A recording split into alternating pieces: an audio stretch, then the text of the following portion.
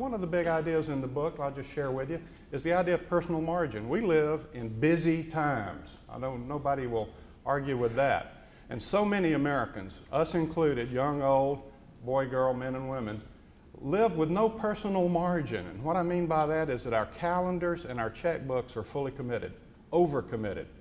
Now, life as Americans, life as humans, brings unexpected opportunity, positives and negatives.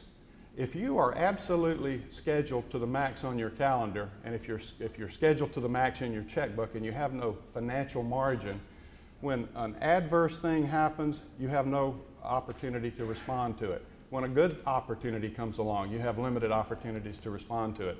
So the idea of personal margin is a strong idea. We all need to think about how we are using our time. We'll say a little bit more about that. We also lack margin in our process expectations. We have business processes, we have processes of doing everything and delivering on time, and we expect everything to work perfectly. And if it does, then we're able to deliver. But when the unexpected happens, and often it does, then we really are in a panic because it's difficult